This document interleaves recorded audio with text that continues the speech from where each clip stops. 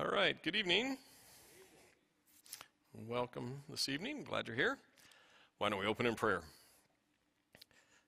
Well, what a privilege it is once again, Lord God, to come before you, Lord, with your Holy Spirit guiding us and leading us. Once again, we pray that we would have a wisdom and an understanding from your word and from your Spirit, Lord, how to just process the information that you have so graciously provided to us through the scriptures, to help us to learn and to grow and to transform our minds and our hearts to be more like you each and every day. I pray that our study tonight would indeed facilitate us coming closer to you and being image bearers, Lord God, who more appropriately reflect your image as we apply what we learn into our lives each and every day. So thank you for this opportunity to gather in your name. Glory to you in Jesus Christ our Lord. Amen. All right, yeah, we are jumping into Acts chapter 8 tonight. Should be able to do the whole chapter if everything works out according to plan. As a quick review, just kind of get us oriented and settled once again. Just going to kind of do this wherever it feels appropriate. Chapter 1, we have the ascension of Jesus Christ up into heaven 40 days after the resurrection. And, of course, the instructions of the apostles to take the gospel that he, and the message of his word, take that into first Jerusalem and then into Judea, which is the larger region of Israel, if you would call it that, at that day. And then into Samaria. We're going to talk about that part of it tonight. And then into the outermost parts of the earth. And so we will see much of that being fulfilled in a way that really at this point in our study hasn't been. And so in chapter 2, we saw Pentecost and the outpouring of the Holy Spirit, or the baptizing in and with the Holy Spirit, the speaking in known foreign languages that ended up with 5,000 people receiving salvation based on how the Holy Spirit was convicting them and revealing truth to them. Chapter 3, we saw Peter and John go into the temple, and they are preaching, and they get arrested, and they spend the night in jail. They come back out. The Sanhedrin, who we keep having these interfaces with, listens to them. They command them never again to preach or speak in the name of Jesus Christ, but they tell them they're not, and they move on. And that was after the healing of that lame man. And that rolls into chapter 4, and we see them ultimately getting, and Peter through this has had a couple of sermons. I probably should have mentioned that.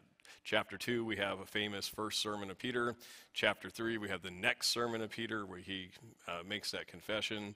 Chapter 4, we see the outflowing of that, where they end up being told, are beaten, and then move back into chapter 5, and they come back and celebrate the fact that they have been counted worthy to suffer for the glory of the Lord.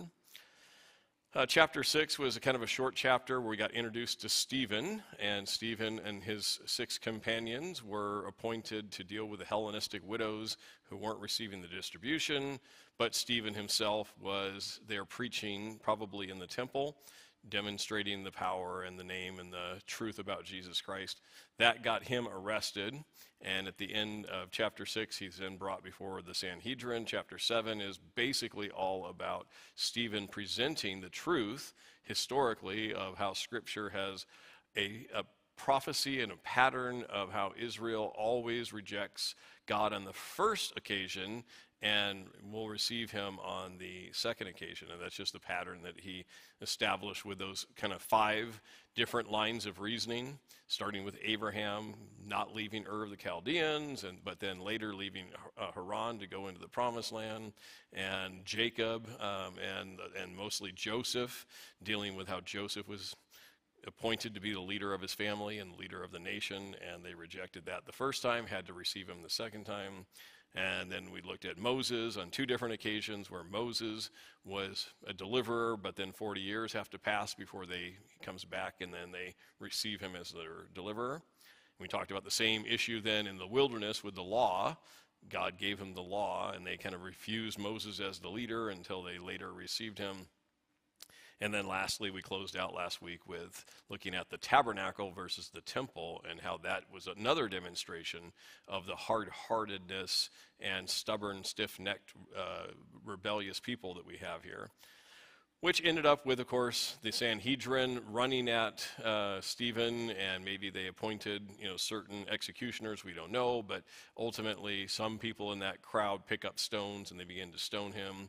Stephen then looks up into heaven, sees Jesus standing at the right hand of the throne of God, and he, of course, is martyred. And we saw, how martyrdom became really redefined based on that information. So.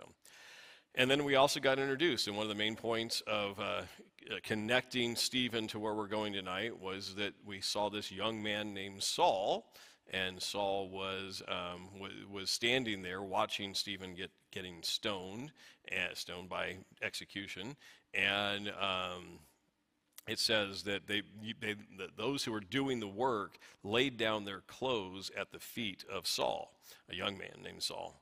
And that's kind of where we pick up. It's probably not a perfect chapter break in terms of where they put the chapter.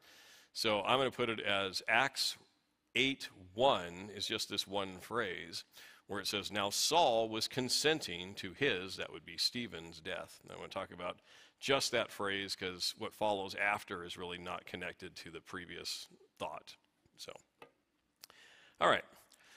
So we see that Luke recorded that Saul was consenting to the death. We would call it murder, right? They're murdering him. He's innocent, and they are murdering him through the process of stoning. And he was consenting to that, so he's at least an accomplice to the act of murder. And I want to remind us as we study through the book of Acts here that Luke seems to be recording all of the information about the gospel, and both in the Gospel of Luke and then in the book of Acts, highly speculative, or somewhat speculative, but pretty well asserted by many scholars and theologians, that Luke is writing the court documents to be presented for Paul before Caesar, as Paul makes an appeal to Caesar, as we'll see coming up in multiple chapters down the road. Isn't it interesting, though, that here's Luke. He's trying to put Paul in Paul's best light, who is also Saul, but he's very honest and accurate about how Saul, prior to his conversion, participated in Stephen's death. So the whole point is seems to be to present Paul as a good guy, not the bad guy in all of this. He's the good guy. He's coming to make an appeal to Caesar on behalf of his Lord and Savior Jesus Christ. But Luke doesn't omit the detail. He doesn't say, oh, let's not talk about the fact that Saul was consenting to Stephen's death. He actually participated in it in some capacity, and that is open and available for Caesar to evaluate. In fact, it may even be helpful to his case and how opposed he was to Christianity, and now he's the advocate, the chief spokesperson for this new faith that has been produced. And so it may end up serving as a benefit. Of course, we don't see that conversation between Caesar and Paul. But anyway, I just find it interesting, that Luke is really writing at the behest of Saul or Paul, and he includes maybe one of his worst acts of his entire life in the midst of this message he's talking about. All right, so Paul then, I believe, carried the burden of what he participated in with Stephen's death for the rest of his life. He'll make mention of it several times, and of course we know that he makes those kind of three famous declarations of who he is. I'm the least of the apostles, I'm the least of the saints, and then later as he's writing one of his last letters of his life, he says, I am the chief among sinners, and he makes multiple references to how he participated in the death of Stephen. So while he also is the champion of the term grace, right? Charis in the Greek, grace, this unmerited favor that God bestows upon us. And the more he recognizes I was a consenting murderer, the more he realizes I could only be received by God by grace. And that's really similar to what you might think of with David. When David writes Psalm 51 after the adultery with Bathsheba and the murder of her husband Uriah and all that happened there. And he writes, he says, sacrifice and offering, I can't offer anything because the law doesn't give me a way of being restored to God after committing adultery or murder. but I appeal to God's grace, as that's what he does in Psalm 51, and that's what Paul seems to do for all of his life, is to really just trust in God's grace, knowing that it's all about what Christ did on the cross, not what Paul did to Stephen or anything else that he could possibly do that was righteous, that got him access into eternal life. It's what Christ did on the cross for him. All right, so that kind of closes out chapter 7 with chapter 8 for what I'm calling 1a. It doesn't probably say that in your scriptures, but I'm calling it 1a. So let's take a look at 1b in this next section. Now, Acts chapter 8, I've got actually in your notes there 7 different topic points. And so it's kind of a choppy little exercise of this event happens, and then this event happens, and this event happens. So chapter 7 was one big event with Stephen presenting the case before the Sanhedrin. Lots of things are going to happen here in chapter 8. It's kind of getting us warmed up to the place where Saul or Paul becomes the main character. And so there's a number of transitions. But as we do that, I would say if you're going to give chapter 8 any kind of thematic title, you would be the Acts of Philip, because Philip is the most prominent character from top to bottom in Acts chapter 8. So he's going to take mostly center stage here as we read. Okay, so the first component of this is Acts 8, 1b, if you will. At that time, a great persecution arose against the church, which was at Jerusalem.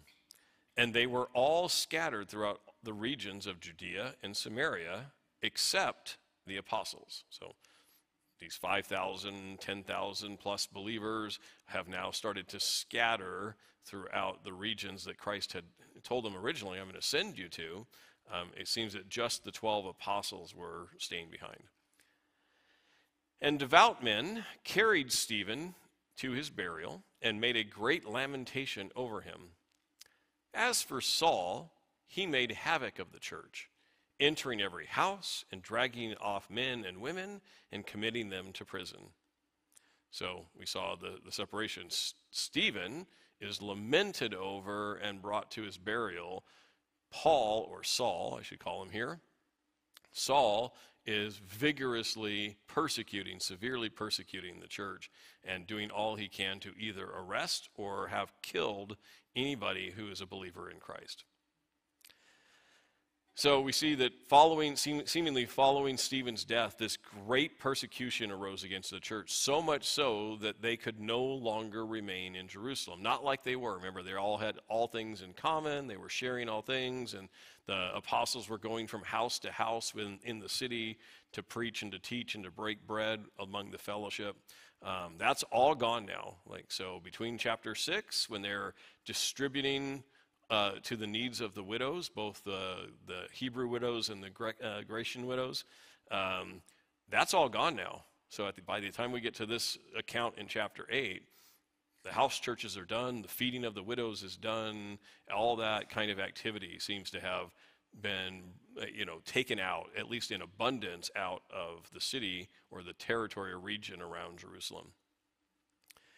So all believers, as I said, perhaps 10,000 or more. We have no cumulative count going for us. We got 5,000 saved in Acts chapter 2 and another 3,000 saved in Acts chapter 3. And then daily the Lord is adding to the church great numbers of people. We don't know how many were, but thousands, 10,000, who knows how many men, women, children are being scattered and forced to flee from Jerusalem. And they end up in Judea. Remember, Christ told them in Jerusalem and Judea and then off to Samaria. Well, here they are in Acts chapter 8. Because of the persecution, we are now seeing them outside of Jerusalem into Judea. And even we're going to see outside of Judea into the regions of Samaria, which is what God wanted. And he's using persecution to accomplish that within the church. So despite these severe persecutions, a group of devout and brave men, I believe, carried Stephen's body so that he would receive a proper burial for his body to go into. So he's hated by the Sanhedrin. The Sanhedrin is probably stirring up every zealous Jew in the territory. But some group of men carried Stephen off to ensure that he received a proper and an honoring burial for a man who died with his last breath giving testimony to the Lord, to a people that hated him, but needed to hear the message. So Stephen's passing, what we would call going into sleep, right, is the sleep of the believer. The body dies, and the soul and the spirit go to be with the Lord.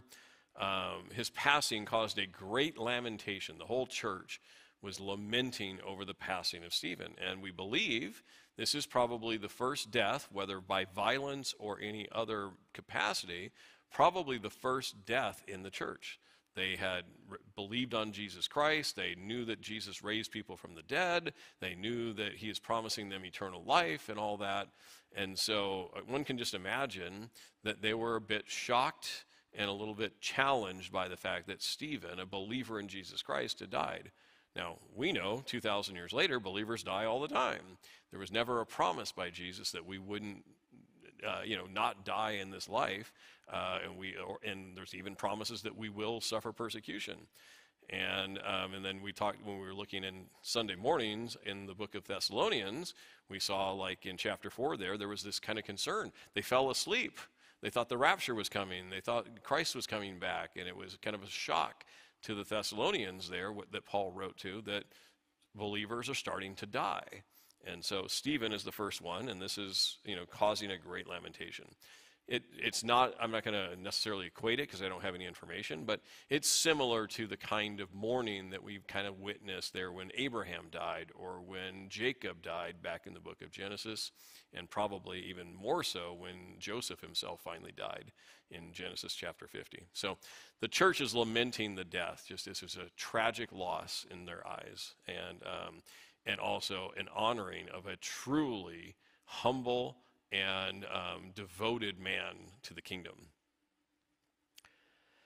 Now, while Stephen's ministry was cut short, his legacy lives on in the Christian world, where he, Stephen, is held in the highest regard, I believe, without controversy. I mean, sometimes we talk about the people who there's no negative thing said about in the scriptures. Joseph, certainly in Genesis, Daniel in the book of Daniel. But Stephen here, there's nothing negative said about him by anything. He's held in just the highest regard, and seemingly without controversy in the church. He's a great man who truly deserved to have a honoring funeral. And for 2,000 years and counting roughly, we see that Stephen is still a man we can look up to, standing up in the face of overwhelming power. Even against the threat of violence, he was willing to share the gospel with those because he loved them, because he knew the Lord loved them, and he didn't want even his death to be counted against them. He wanted his death to be a witness so that they themselves would be saved. Here's an incredible short life, but because we think he's pretty young when he died, but also just what is recorded in chapter 6 and 7 of Acts is really, really something we can look towards and say Stephen did it exactly the way we should all want to do it. And in fact, so honoring to Stephen are we that we use the term martyr in a different way than its original Greek meaning. Okay. So I mentioned this maybe a while back, but in Greek, that term is really best understood as someone who witnesses or shares the truth. So when Peter and John go to the temple and they begin proclaiming Christ to the crowds, they're martyring. They are martyrs for Christ. They didn't die. They're just witnessing for Christ. So the term martyr means someone who witnesses of the truth or speak, in some kind of capacity of a religious message, is someone who's making those proclamations.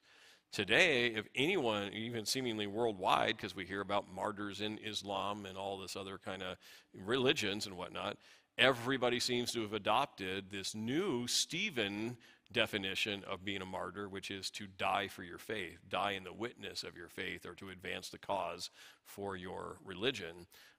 And so after Acts chapter 7, that word martyr has been completely redefined and used in multiple languages to mean someone who dies for their faith. Now, Saul was obviously not someone who was lamenting Stephen's death, but became intensely zealous. He'll mention this multiple times. He'll mention his zealousness in Romans. He'll mention his zealousness in Galatians. Here in Acts, he will mention it. He's zealous. He's got this fervent hatred for these people who proclaim the name of Jesus Christ. They don't have an official name yet. We're going to see that they're going to be called the Way here fairly shortly. But they don't have a name. They're not called Christians yet. They're not called the people of the Way. They're just these people who won't keep silent about Jesus Christ. And they keep proclaiming him as proclaiming to be followers of him as the Messiah, right? As a follow-up to the Old Testament prophecies. So he's intensely zealous, and he's strongly, every effort he has is to prevent these believers from continuing their witnessing of the name of Jesus Christ. And it says he personally caused havoc. In Greek, that term would be serious or injurious harm upon the church. I mean, this is not just somebody who's like, standing up and saying, sit down, shut up, stop talking. I mean, he's committing serious or injurious harm to the church. He's grabbing them, he's arresting them, he's throwing them into prison. He is bringing false accusations against them so that they could be executed under either Jewish law or under Roman law. He's doing whatever he can to, as he says in his own words in Galatians 1, he did all he could to cancel the church, to stop the church. He wanted to see it destroyed. And so he is zealous for that task. We'll see in chapter 9 why that zeal for the wrong thing gets turned into zeal for the right thing on the road to Damascus next chapter. Now, what was Saul doing?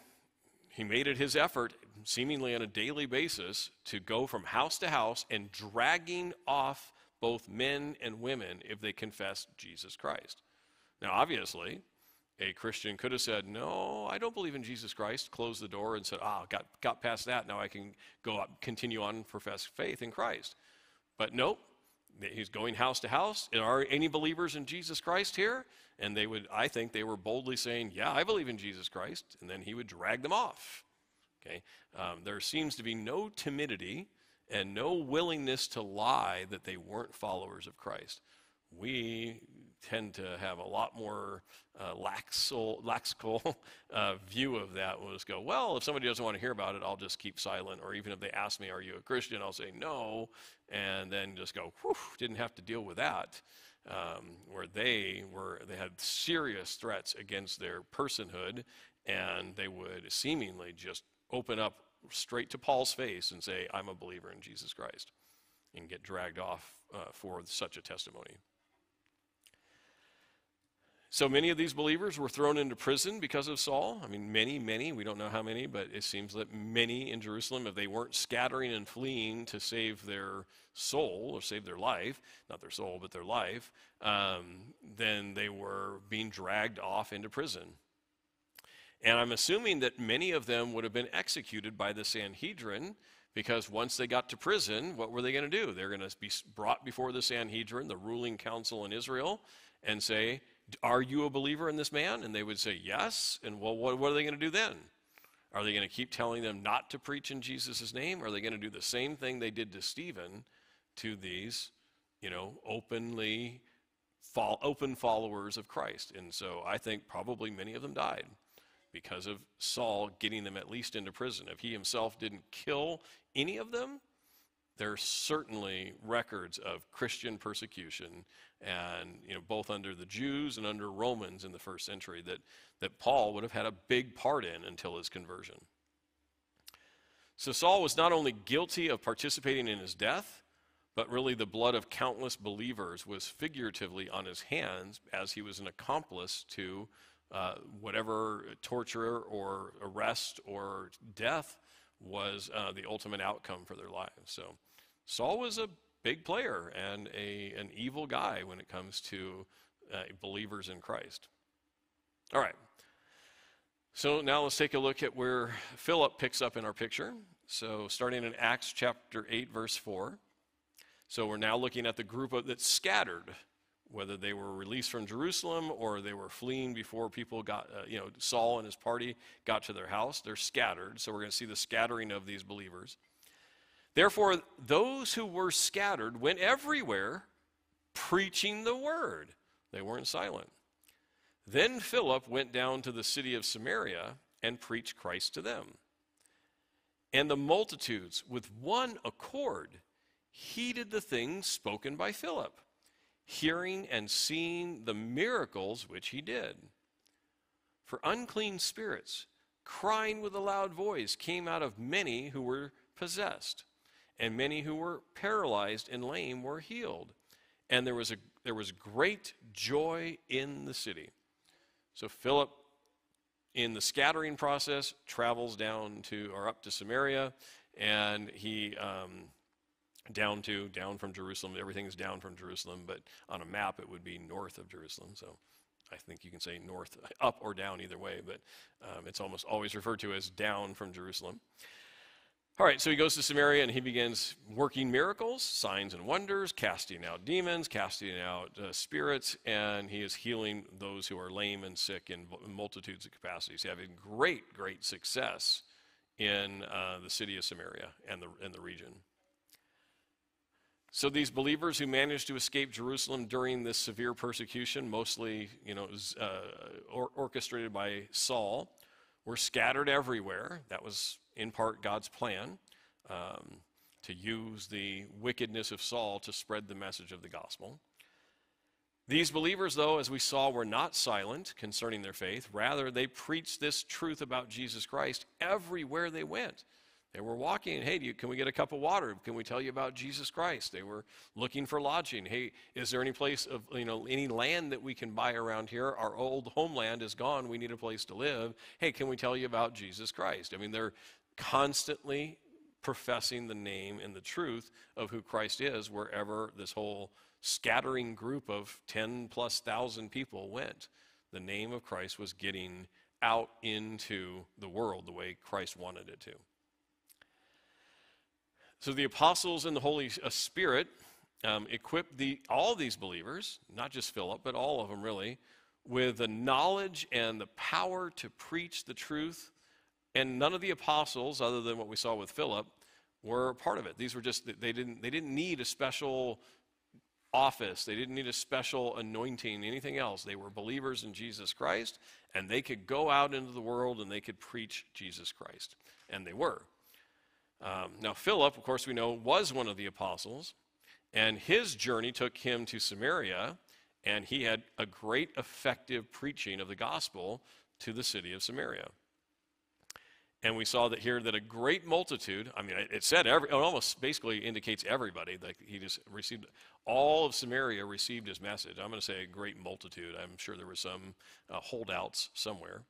But a great multitude in the city of Samaria accepted what Philip preached about Jesus, and they heeded his instructions about what to do now that they wanted to join this faith that he had been proclaiming to them. Now, Philip's ministry in Samaria also included, as we see here, the demonstration of God's miraculous power, of course, his love for the Samaritans, which God used then to authenticate Philip's words, right? So unclean spirits were cast out of people who were demon-possessed. Great, that got some attention.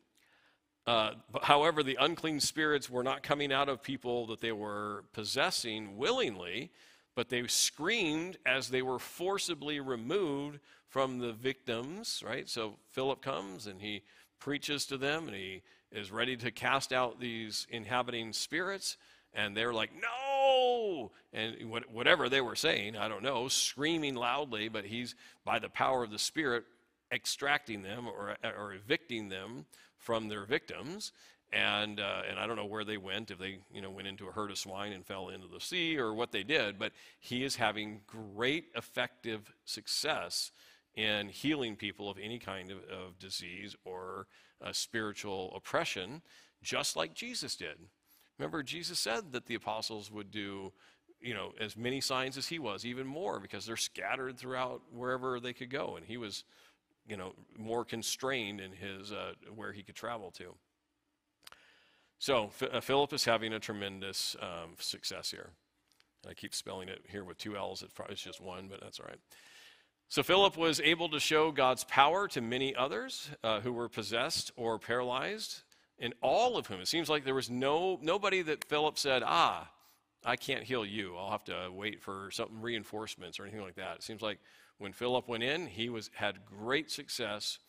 Everybody who needed healing received it. Everybody who needed to be delivered from an evil spirit was delivered. And so the whole city, it says, was filled with joy as they're witnessing this miraculous power that Stephen has brought to them in the name of Jesus Christ. All right, that'll take us into the next section here. So starting in verse 9, pick up the account of Philip's success there. But there was a certain man called Simon. And you might recall that Peter also has the name Simon, Simon Peter, Simon Peter. This is a whole different guy. There's many times we'll encounter somebody named Simon in the study of Book of Acts. This is one who's actually one who practiced sorcery.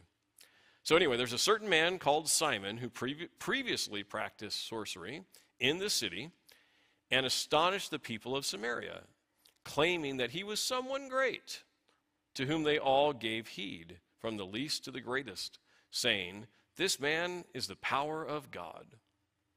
And they heeded him because he had astonished them with his sorceries for a long time. But when they believed Philip, as he preached the things concerning the kingdom of God and the name of Jesus Christ, both men and women were baptized. Then Simon himself also believed. And when he was baptized, he continued with Philip and was amazed, seeing the miracles and the signs which were done. All right, so now we're encountering this sorcerer named Simon and Philip, the conversion aspects here. It's not going to be a flawless conversion for Simon. We're going to see that in a little bit. But at least we got some more evidences of things happening here in Samaria and more opportunities for the Holy Spirit to take authority over what obviously a spiritually oppressed kind of region, with what Simon was doing with his sorceries, which of course is illegal and under the law of God and eligible for stoning, the kind of activities that Simon was engaged in.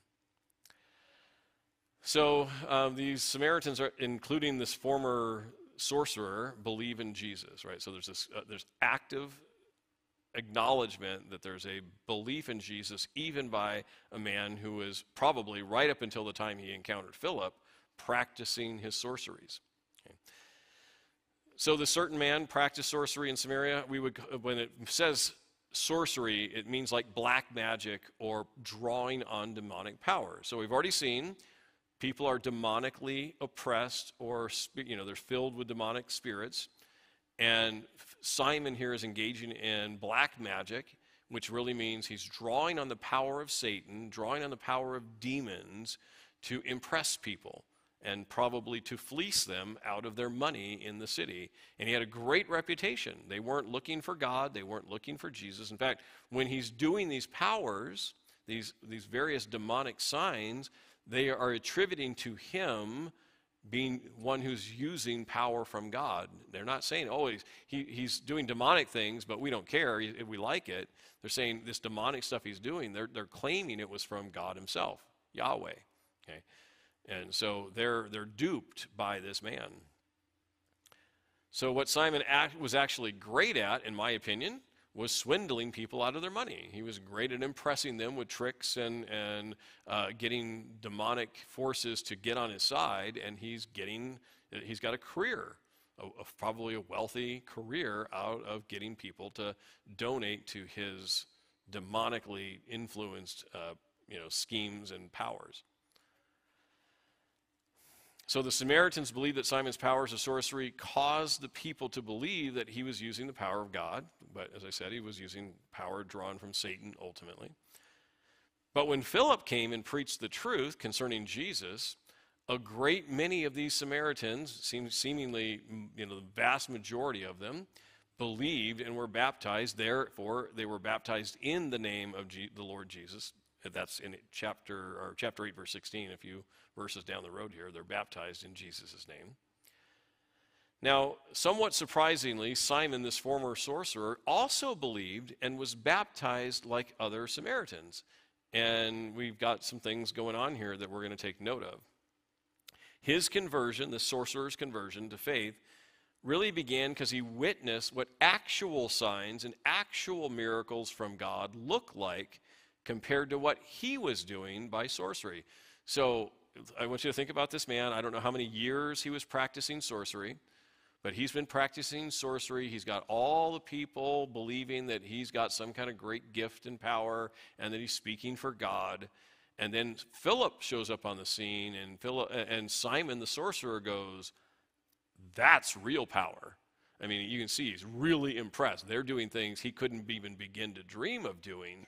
And so he's like, I want to get on that ship. I want to jump over with those guys. They've got real power that far surpasses the kind of, demonic sorcery and trickery that I was able to do over these past years and make a lot of money on it, more than likely.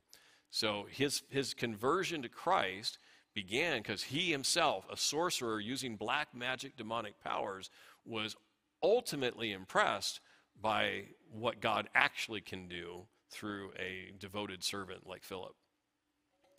All right, now here's where we're going to get into the kind of the controversy of everything that's going on here in Samaria. So when the apostles, now starting in Acts 8:14, now when the apostles who were at Jerusalem heard that Samaria had received the word of God, they sent Peter and John to them, who, when they had come down, prayed for them that they might receive the Holy Spirit. For as yet he had not fallen upon none of them. They had only been baptized in the name of the Lord Jesus. Then they laid hands on them, and they received the Holy Spirit. And when Simon saw that through the laying on of hands, of the apostles' hands, the Holy Spirit was given, he offered them money, saying, "Give me this power also, that anyone on whom I lay hands may receive the Holy Spirit." But Peter said to him, "Your money perish with you, because you thought that the gift of God could be purchased with money. You have neither part nor portion in this matter, for your heart is not right in the sight of God. Repent, therefore, of this your wickedness, and pray God, if perhaps the thought of your heart may be forgiven you. For I see that you are poisoned by bitterness and bound by iniquity." Then Simon answered and said, "Pray to the Lord for me, that none of the things which you have spoken may come upon me."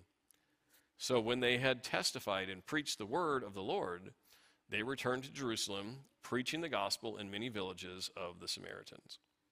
All right, so there's multiple different kind of controversies to kind of look at and unpack here.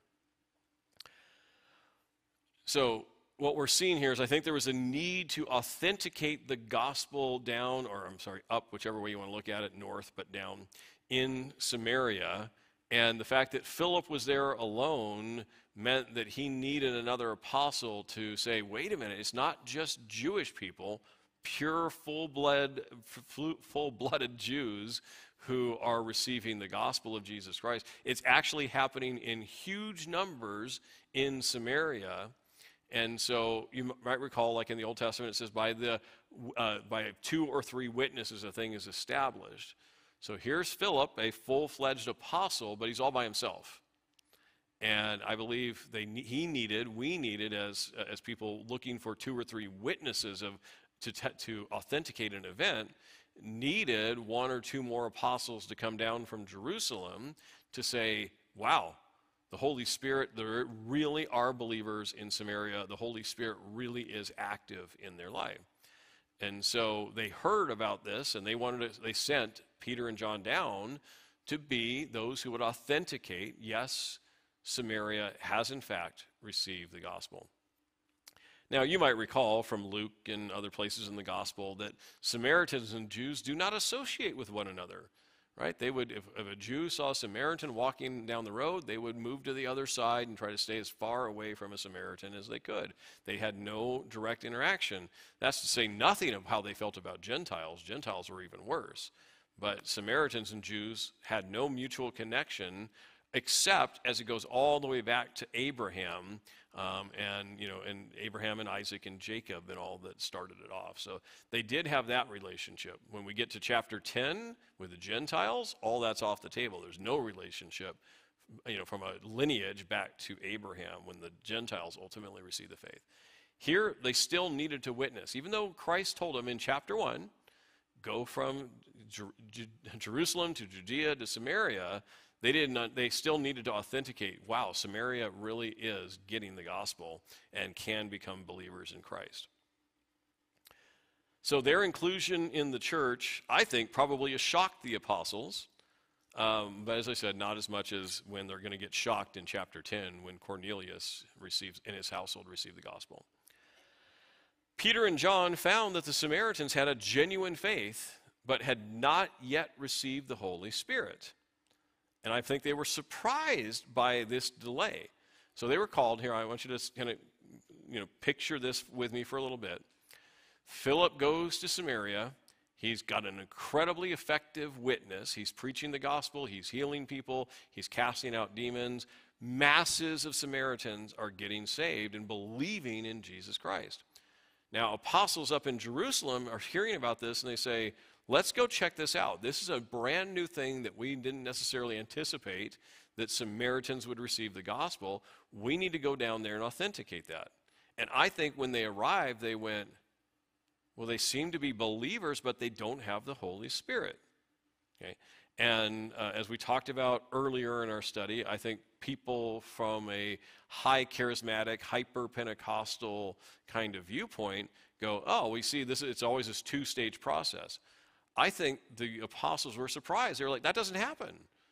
Whenever we're out there witnessing and praying, we pray and people receive the Spirit.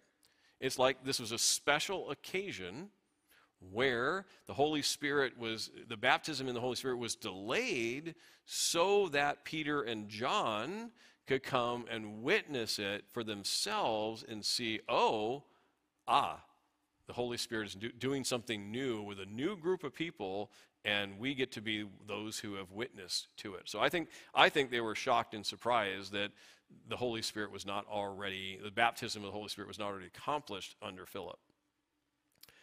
So, and it says specifically that Philip had only baptized these new converts in the name of Jesus Christ, so we can conclude that he did not baptize them in the Holy Spirit, right? And so, again, I think we've got something that's intentionally delayed for authentication purposes in order to allow Peter and John, the main well-known names of the apostles, could in fact bear witness to what Philip had accomplished, or the Spirit had accomplished through Philip there in Samaria.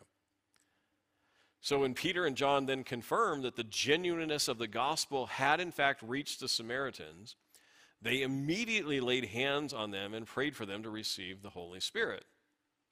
Now, it's not stated, but it seems clear that there was some kind of evidence that the Holy Spirit had come upon them when they received the Holy Spirit. Now, did they all speak in a foreign tongue? I don't know. It doesn't seem like it would be a lot of evidence like it was at Pentecost, because at Pentecost you had all these different nationalities and language groups represented, and in Samaria I'm thinking you don't have that.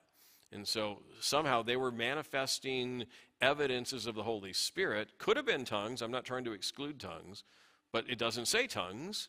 It says that they were visibly witnessing that these new believers had in fact received the Holy Spirit. Everybody knew it. In fact, Simon the sorcerer could see that these people had received this gift. What it was, we can only speculate. Tongues is certainly plausible, but we can't say it was the only evidence because it doesn't say so.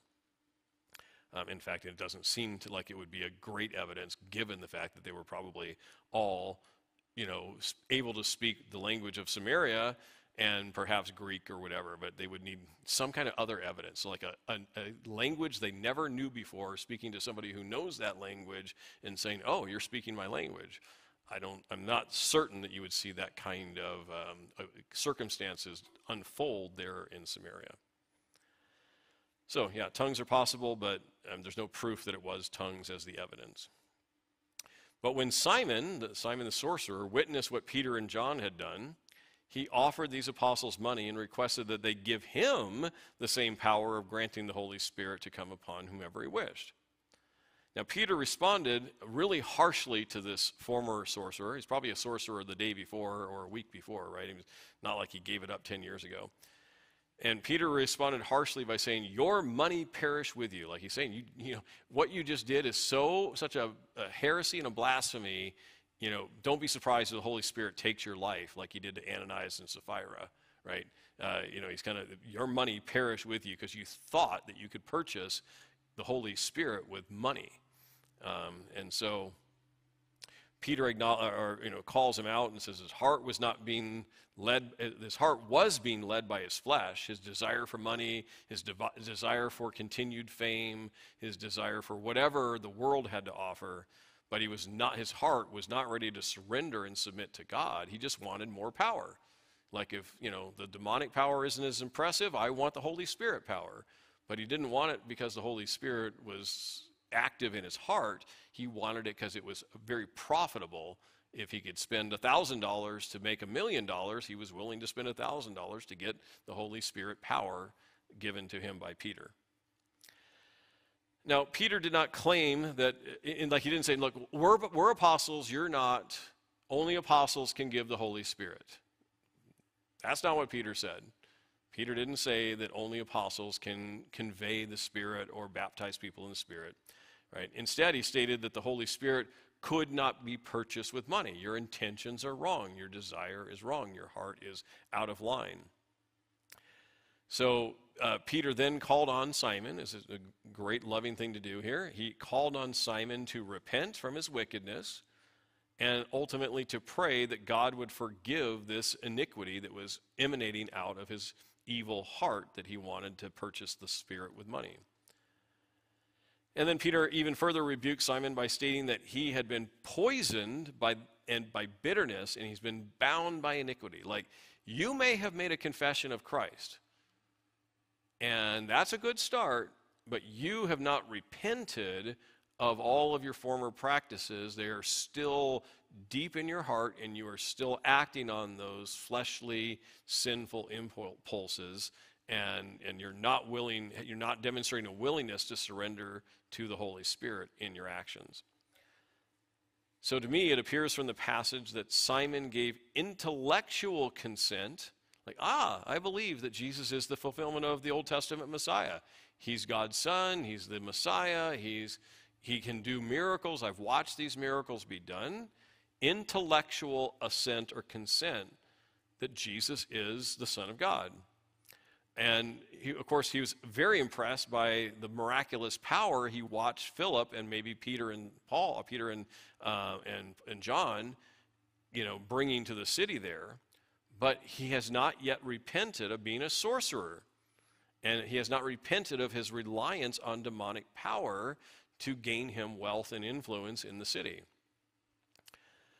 So, in my mind, Simon the sorcerer made very little distinction between Jesus, the Lord of the universe, and satanic power that he once previously was drawing on in order to make his living. He's like, they're two of the same thing. This guy's maybe better than this, but they're basically the same. I think he's not finding major distinctions between the Lord Jesus Christ, who I'm supposed to surrender and submit to and get my life in line with, and those demons that I was in bed with, making money with a day ago, a week ago, whatever that former activity was.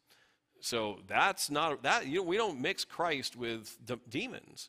We don't mix Christ with our old life. We got to put it all aside, and we got to live for Christ. We got to surrender and submit to Christ. And Simon clearly has not made that transition, and Peter is calling him out for his lack of true repentance, lack of true faith that should define that of a new believer.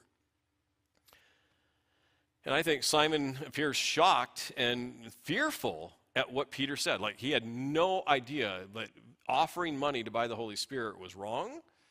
And when he heard what Peter said, I get Simon, Peter, mixed up myself here. When Simon heard what Peter said, he seemed shocked and really fearful. Whoa, I'm in trouble here, right? I think that was really good for him to hear that. But he also heard that if he repented and accepted with genuine faith, he could be praying to the Lord to be restored, or praying for those sins to be forgiven him. So while Peter instructed Simon to pray, Simon says, Peter, pray for me, right? He's like, I need some help here. And I don't think that's necessarily a sin in his own actions there. He's looking for guidance and assistance on how do I get myself out of this wickedness that I've just exposed to Peter. So really, to me, it's unclear from the passage whether Simon the sorcerer repented and settled into a proper life of faith, or if he remained close to believing in Jesus Christ but never actually changed his heart as Peter instructed him. We don't know. He says, so Simon says, your money perish with you. This is a great wickedness you've committed. Pray that you'll be forgiven effectively. And he turns around and says, will you pray for me? I need to be forgiven. But I can't conclude, oh, absolutely. Simon, the former sorcerer, made a true conversion, confession of faith, received the Holy Spirit, and all of those old things had gone away. I can't give you that as an outcome, but I hope so. I hope he got the message. I hope that fear that Peter instilled in him really transformed him away and to completely abandon satanic, demonic influences and a heart that was committed to greed rather than being surrendered to Christ. I hope all of it went away, but I can't necessarily conclude that from the passage. So after this event, Peter and John go and preach the gospel to the new believers to establish the foundations of their faith. So Philip had got them accepting Christ.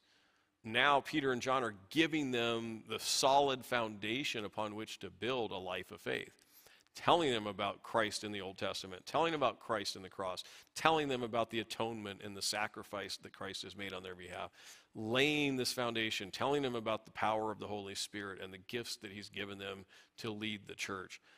So Philip opened the door. Peter and John come in and really build up the church. This, milk-drinking juvenile church, they begin to give them a support system so that they can move forward in a proper belief system and faith, rather than letting it be so shallow that they're going to get dragged away from the faith very quickly. So then they went to so after they're done, they themselves, Peter and John, go to many Samaritan villages outside the city, but villages on their way back to Jerusalem, and they're preaching everywhere they go. So it was like, oh, well, we had to travel to Samaria to see what Philip has accomplished down there. But on our way back, we're going to stop over here, we're going to preach the gospel, we're going to stop over here, we're going to preach the gospel, we're going to stop over here, and we're going to preach the gospel. They were preaching the gospel wherever they went, even though they had a destination to get them back to Jerusalem. And Samaria here, I believe, as I'm reading the text here in chapter 8, that Samaria is just one example of how the persecution of the church led to a massive surge in spreading the gospel around the Roman Empire. Samaria is important because it was listed by Jesus. Go to Jerusalem and Judea and Samaria, and so we're seeing the direct, overt Holy Spirit fulfillment of Samaria receiving the gospel, but it says they got scattered everywhere. These thousands of Christian believers got scattered everywhere. And I think that Samaria is just one representative example of how, like wildfire, the name of Christ was starting to spread out into all of the Roman Empire territories. Okay, let's move into this next section starting in verse 26. And this is we're going to deal here with our Ethiopian eunuch, which is that closes out the chapter, but it's a big part of it. I want you to see what's happening here. Now an angel of the Lord spoke to Philip, saying, "Arise and go toward the south along the road which goes down from Jerusalem to Gaza. This is desert. So he arose and went, and behold, a man of Ethiopia, a eunuch of great authority under Candace, the queen of the Ethiopians, who had charge of all her treasury, had come to Jerusalem to worship, and was returning. And sitting in his chariot, he was reading Isaiah the prophet. Did I do that or did I skip one? No, I'm sorry. Let me go back. I think I skipped one too many. Yeah, this is desert. Okay. And sitting in his chariot, he went and reading Isaiah the prophet. Then the Spirit said to Philip, "Go near and overtake this chariot." So Philip ran to him, heard him reading the prophet Isaiah, and said, "Do you understand what you are reading?" And he said, "How can I unless someone guides me?" And he asked Philip to come up and sit with him. The place in the scripture which he read was this: "He was led as a sheep to the slaughter, and as a lamb before its shearer is silent, so he opened not his mouth. In his humiliation his justice was taken away. And who will declare his generation? For his life is taken from the earth." So the eunuch answered Philip and said, "I ask you, of whom does the prophet say this? Of himself or some other man?" Then Philip opened his mouth, and beginning at this scripture, preached Jesus to him. Now, as they went down the road, they came to some water, and the eunuch said, "See, here is water. What hinders me from being baptized?" Then Philip said, "If you believe with all your heart, you may." And he answered and said, "I believe that Jesus Christ is the Son of God." So he commanded the chariot to stand still, and both Philip and the eunuch went down into the water, and he baptized him. Now when they came out of the water, the Spirit of the Lord caught Philip away, so that the eunuch saw him no more, and he went on his way rejoicing.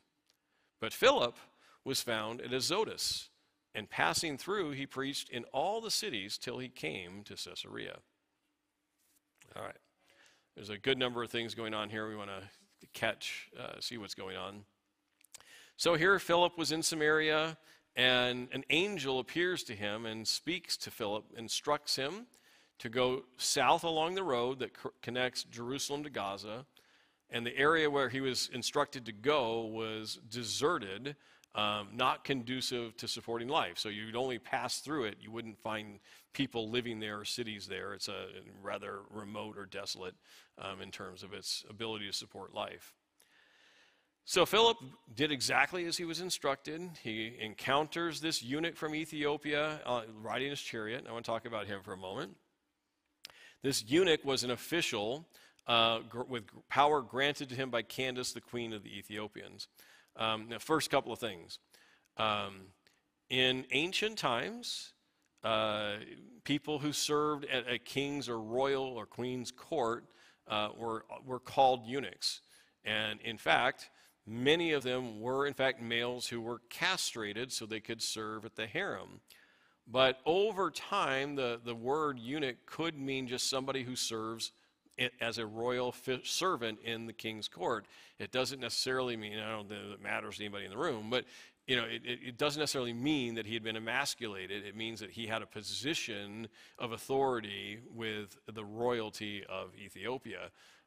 So you can read it either way. He's eunuch by title or eunuch by physiological description of what they did to him or to himself or anything else.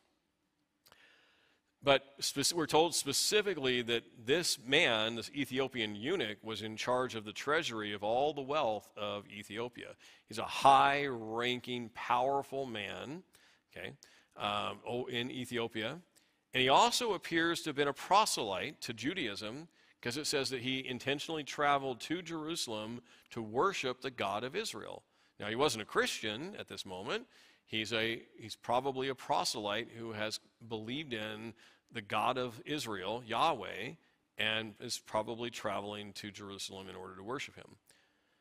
So again, as Luke is our author here, doesn't tell us directly, but it seems likely that he was probably traveling to Jerusalem to attend one of the 3 annual feasts that you would find occurring on an annual basis, obviously, in Israel, as prescribed by God to Moses, right? You have 3 feasts in the spring, you have Pentecost in the middle, and you have the 3 feasts in the fall.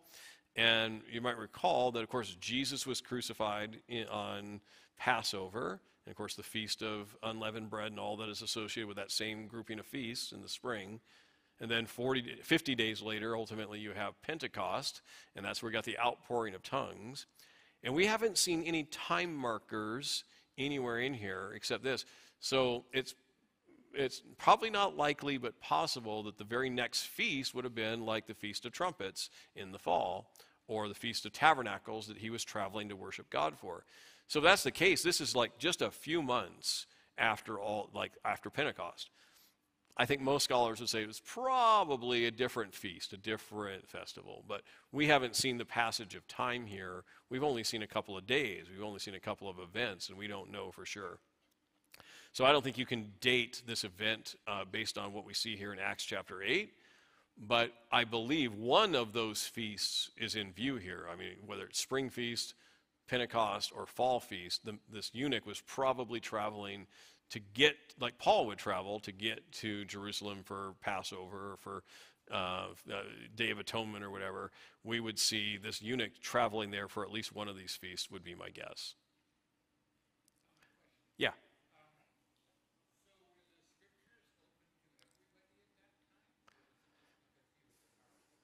Well, I would say because he's a powerful man, he could afford to buy a manuscript copy of a scroll. And because he was a devoted follower of Yahweh, he could say, I can't be in Jerusalem all my life, but I can take the scroll of Isaiah, or I can take certain Old Testament scrolls, buy a copy of them, and carry them off to Jerusalem. Yeah. Now, of course, when I say that, like we're going to talk about the Septuagint, the Greek translation, more than likely that's what he had as some kind of a Greek translation, so it may have been on parchment, not a scroll or whatever. But yeah, I think someone with great means, like the synagogues, like we saw Jesus when he, and Luke chapter 4, when he reads from a scroll in the synagogue. He's not at the temple, he's in a synagogue up in Galilee, and they have scrolls of the Old Testament there, and so those with the means could afford to make sure that the Word of God was in their city or the community. He obviously has one he can carry with him in a chariot back and forth to Ethiopia. But commonly available, I would say not unless you're really rich. Yeah. So Philip, of course, as I said, did what he was instructed. He caught up to this eunuch. He heard what he was reading as he's like running alongside.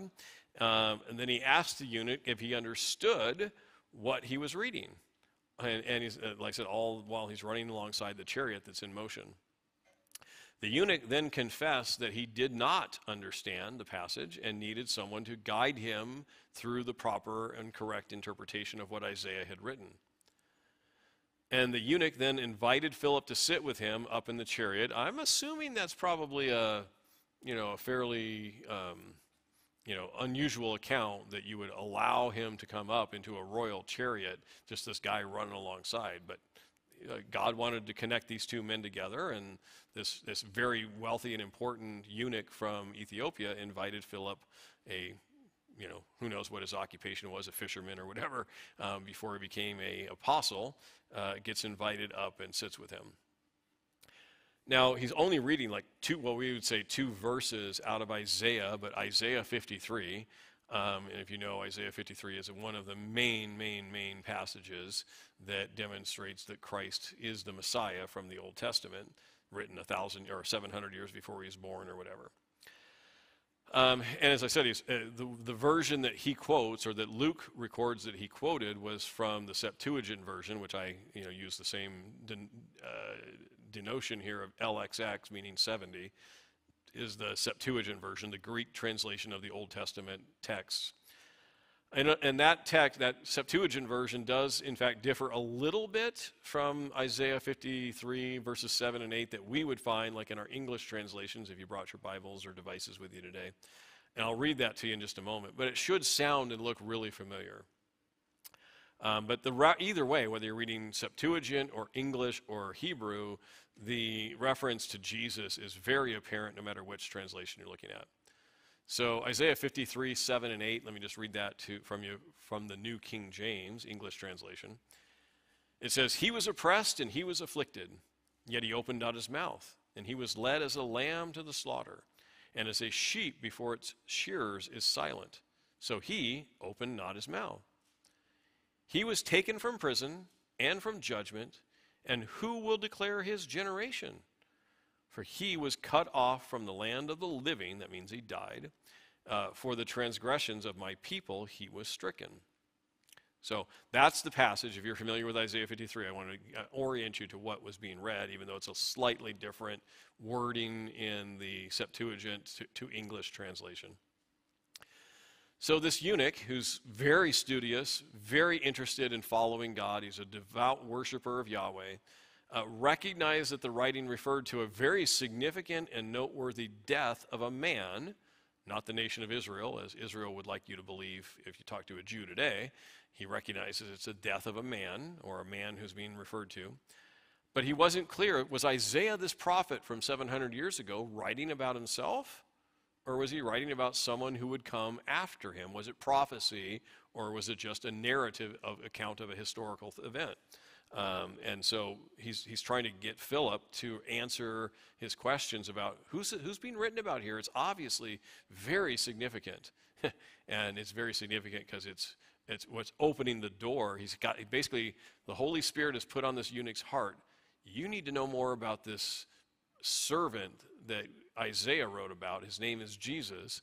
And Philip's right there to tell him, let me tell you about the servant of God, Jesus, that Isaiah wrote about.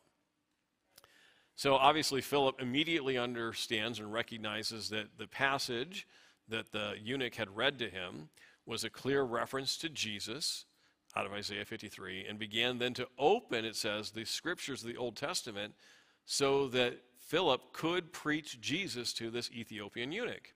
Okay. Now, we don't know what he preached to him, but we can take some guesses of what I would consider to be the highlights of what I would preach to a Jew if they wanted to learn about Jesus from the Old Testament.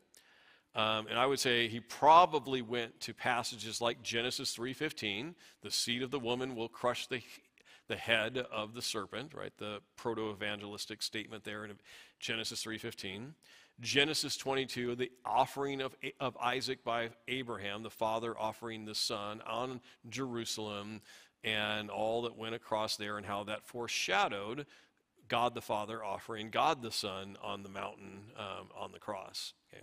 Psalm 22 is like Jesus is hanging on the cross, like he's writing or he's speaking in first person, saying, my God, why have you forsaken me? And worms have surrounded me, and the dogs of Bashan, and my hands and feet, they pierced my hands and my feet, and all that happens there. I'm sure Psalm 22 would come up in this description to the eunuch about how the Old Testament has been proclaiming Christ for hundreds of years, or even more than 1,000 years.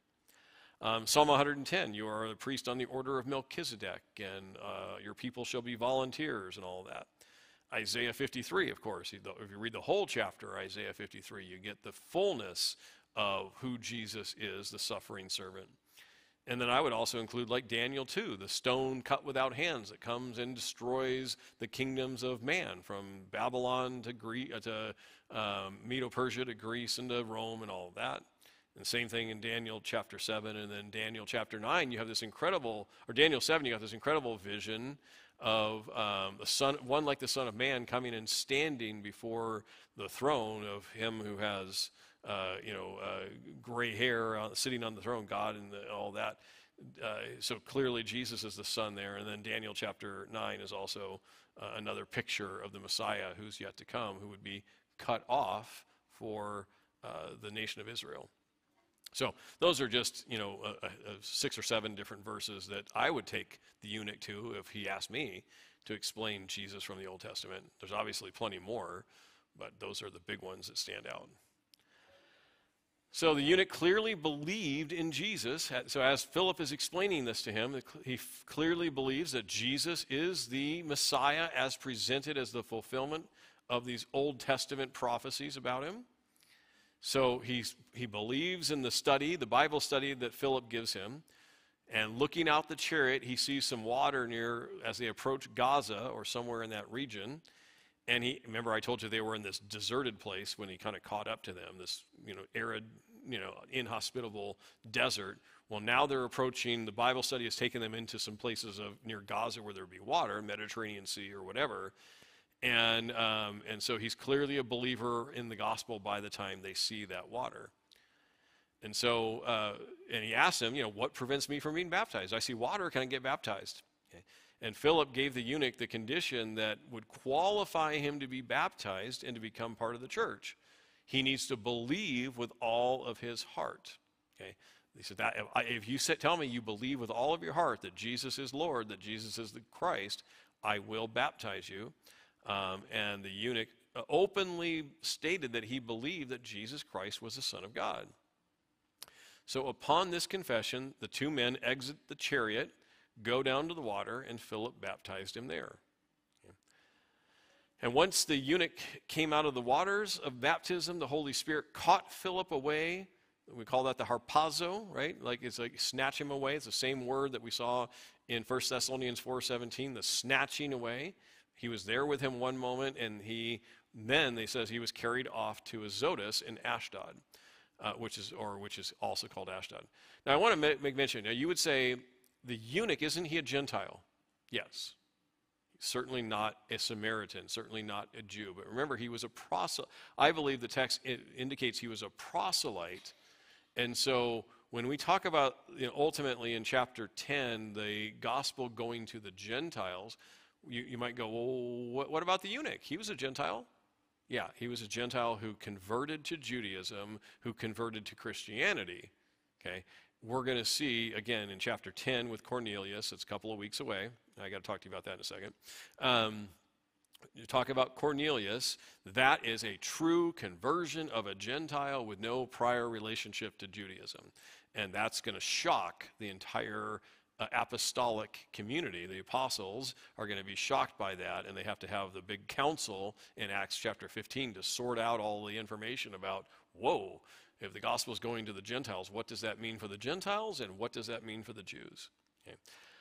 So he's a Gentile convert, but by way of proselytizing to Judaism. I hope that doesn't confuse anybody. We'll keep sorting those things out as we get further and further down the road. But again, I want you to see in just one chapter here, the gospel has, in fact, it was kind of wholly huddled in Jerusalem for the first 6 chapters. And then Stephen gets martyred, and it goes to Samaria, and it goes obviously out in Judea, various other communities, goes to Samaria, and now we've hit an Ethiopian eunuch, and we're setting the stage for it really infiltrating the whole Roman Empire and beyond, the whole world, just as Jesus had appointed it to.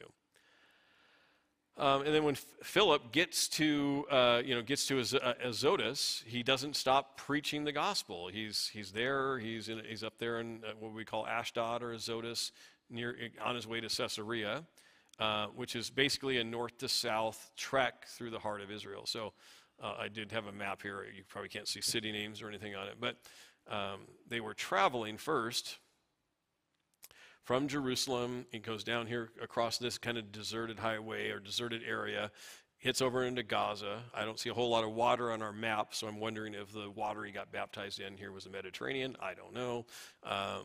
And then immediately after, somewhere over here in the baptism of the eunuch, he jumps up here to Ashdod. So, I don't know, I think 30 miles or something north. Now, that doesn't sound like a huge jump. It's not a hyperspace jump, all the way over across the world. But he may have gone instantly. 1 second he's in the water with a eunuch. The next second he's up here in Ashdod or Azotus. What's that? Yeah. Got some frequent flyer miles on that one. All right, so I just wanted to see that on the map there. Now, as we close out here tonight, I want to show you 3 examples of baptism. That's showing up on my screen? Okay, no, good. 3 examples of baptism. If you've caught it here, There's three different baptisms that we've witnessed here in Acts chapter 8, just to add more confusion and complication to the subject of baptisms, what they are and what they're not here in the book of Acts. Okay. So there's three different mediums of baptism. Philip, as we saw, went to the city of Samaria, went to the Samaritans, and baptized them upon their belief in Jesus Christ. That he baptized them in the name of Jesus Christ. That doesn't sound wrong to me. Sounds perfectly fine. He baptized them in the name of Jesus Christ. But when Peter and John get there, they recognize that these new believers did not have the Holy Spirit. They had not been baptized in the Holy Spirit. So Peter and John have this secondary encounter with them, and they baptize that whole group of believers in the Holy Spirit. And as I said at the time, I think they surprised them that the Holy Spirit had not been poured out, that there was any possibility that somebody could get baptized in the name of Jesus Christ and not be baptized in the Holy Spirit. But I think that was for authentication purposes, right? And then we see here Philip with the Ethiopian eunuch baptize him in water after this a heartfelt confession of faith. So you go, well, which is it? Do I baptize people in the name of Jesus Christ, or do I not? Do I baptize people in the Holy Spirit, or do I not? Do I baptize people in water, or do I not? Why not do it all, right? And I don't believe that Acts chapter 8 is trying to proclaim a specific model or pattern or approach to baptism. It's just telling us that when people believe that the person who's bringing the gospel message to them is free to baptize them, you got to do it in the name of Jesus Christ, because if they don't believe in Jesus Christ, you're baptizing them into something wrong, right? But we know that every believer is the temple of the Holy Spirit. There's an infilling of the Holy Spirit when we make a profession of faith in Christ, so we should baptize them in the name of the Holy Spirit. And why not throw in the Father in the mix of all of that? Because Jesus said baptizing them in the name of the Father and the Son and the Holy Spirit. So let's baptize them in all of that. And water is still included here. And I think, in this case, this eunuch, as I mentioned several weeks ago, when a Gentile proselyte would come to Judaism, it was very customary to baptize them in water. So here's this Ethiopian eunuch who's a proselyte. He needs to be baptized in water as far as Philip is concerned. So you got all three of these different mediums of baptism, right, that are happening here. And I can't make a doctrinal statement based on what we see here in Acts chapter 8 in terms of, there's a secondary experience, as the Pentecostal grouping might say. I think it's just, there's various reasons. So let's talk about a couple of things here. The delayed reception of the Holy Spirit in Acts 12, because they were only baptized in the name of Jesus, I believe was most likely for the benefit of Peter and John as to be witnesses for themselves, that 2 or 3 witness requirement, that the Holy Spirit would in fact be granted to the Samaritans. That's the only real reason I can conclude why the delay occurred. Okay? Peter and John needed to see that, just like Peter needs to see Cornelius get saved in Acts chapter 10. The water baptism of the eunuch was consistent with the proselyte practice already occurring in Jerusalem at the time. And it does not appear to me that Luke is trying to explain a doctrine of baptisms. Rather, he's just giving us a recording of events as each baptism description occurred. Early in Samaria, secondarily in Samaria, and third with the Ethiopian eunuch near Gaza. Yeah.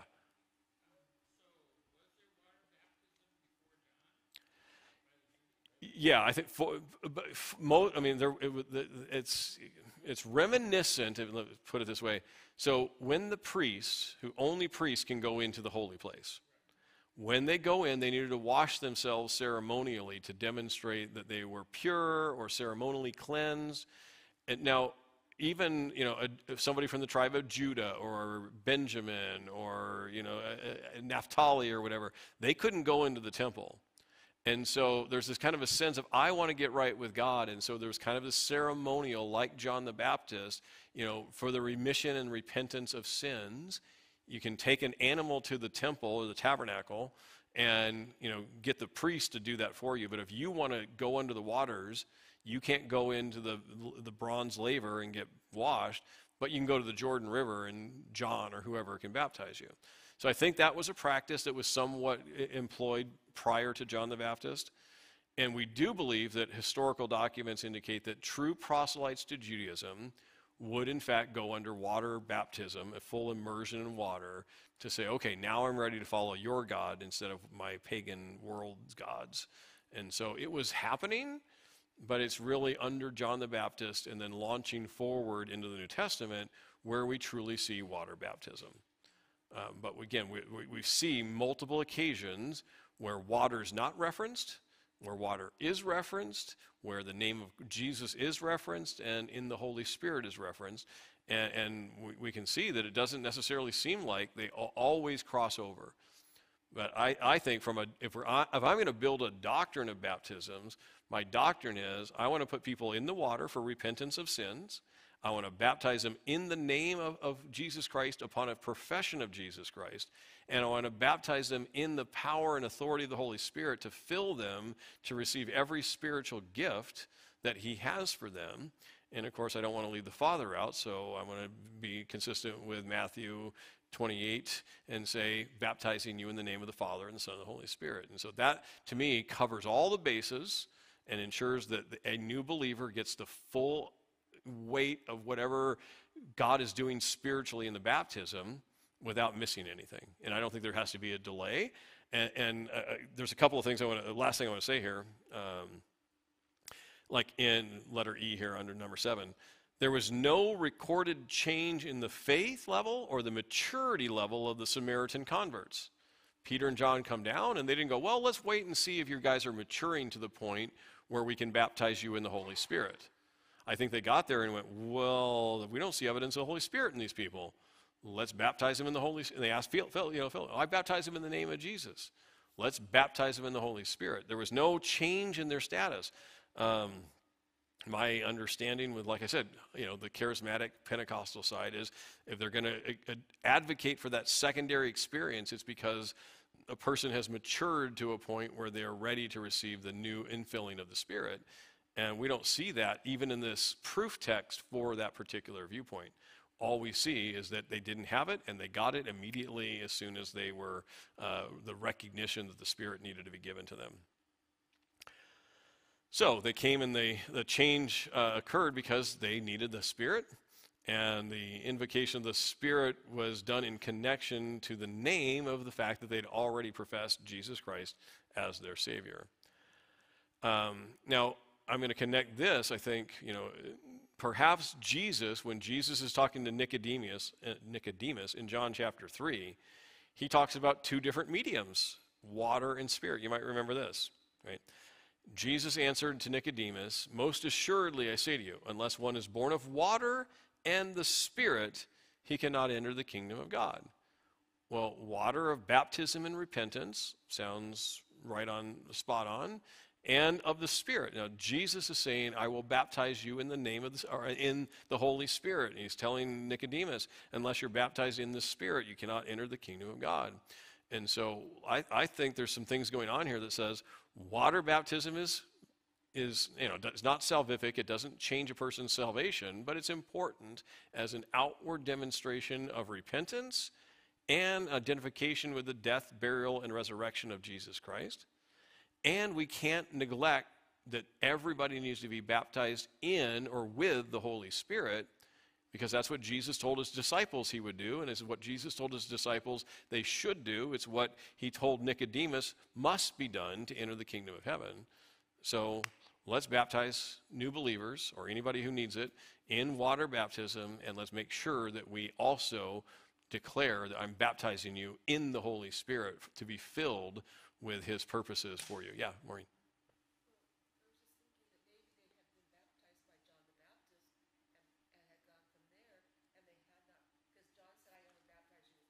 Right.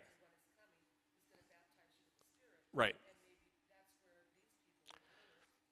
Oh, I don't think this. I mean, my guess is I'm not trying to argue one way or another, but my guess is the Samaritans were probably not baptized by John. There was again this wide chasm between Samaritans and Jews.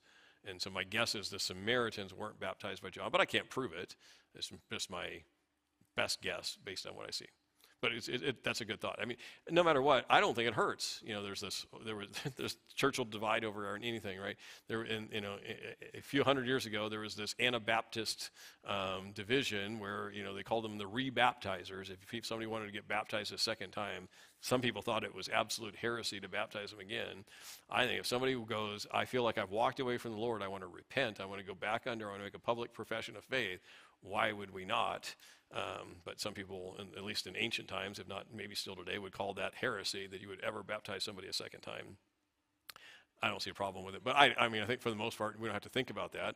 If you've been baptized, if you've been filled with the Holy Spirit, you don't have to go through it over and over and over and over again. But there's certain people that it would be such a healing process to their heart and their spirit. They've walked away for 5 years, 10 years, 20 years, and they go, I want to get baptized because I really now have a heart for God. Let's do it. That's my opinion, and I don't think God would. Personally, I don't think God says, you can't do that. You've already done it once. And I certainly don't count the sprinkling of an infant or something like that as being baptized. So, all right. Water baptism is a repentance baptism, and the Spirit baptism is an empowerment baptism to serve.